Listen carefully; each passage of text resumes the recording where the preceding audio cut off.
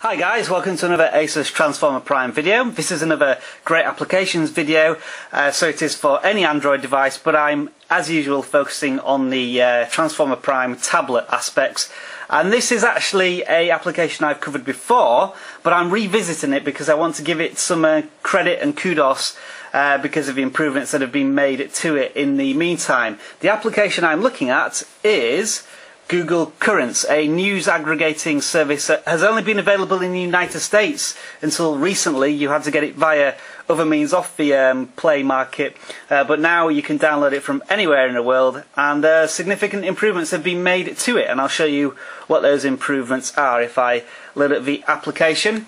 If you want to have more information about the interface and how the application works in general, please do visit my other review, as the functionality has more or less stayed the same, but there's just been some significant improvements and enhancements to a couple of bugs. The first improvement that's been made is to the actual syncing to get the news stories. Before, each news story would sync individually, and it could take upwards of 30 seconds just to do one. So if you look at the number of icons that I have here, it could take as long as 6 minutes to sync all these. But now, if I sync them, you will see a little bar which will run across here, which will go in probably about 15 seconds, if that. So I'm going to press the sync button now, which is here. So just watch in the bottom corner. It will probably be very quick. Sync now, there's a blue bar, and that was it. Simple as that. I'll do it again just to demonstrate because that was so quick. There we go, and that's about 3 seconds, if that. So that's the first significant improvement. It loads very quickly now. I'll just choose one of the actual content areas now, and I'll show you the other significant improvements. Again, loads very quickly. I'll look at the text section, and it loads up the stories very quickly and scrolls all very nicely.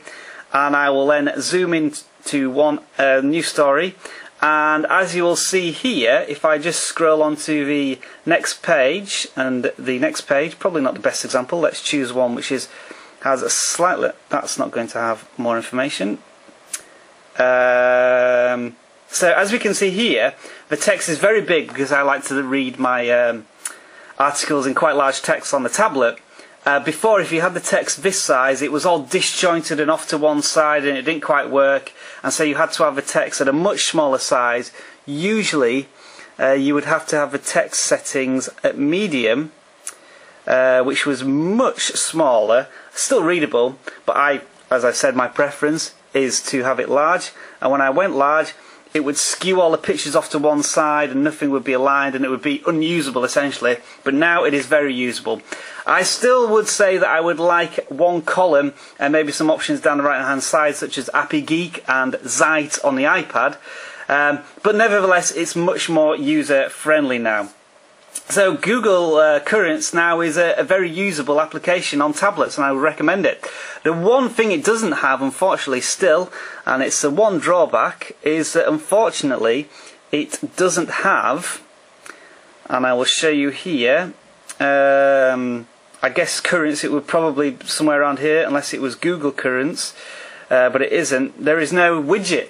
And I think it would benefit from a widget to put on the home screen, because if you look here, I have these two news story widgets here, which are for Appy Geek, and if I launch them, it goes straight into the application, and it loads it in a very nice fashion. So I still stick with Appy Geek because it's more accessible. But that's my quick revisiting of Google Currents. I do recommend it as an application now, so give it a try. It's absolutely free. Thanks for watching, guys.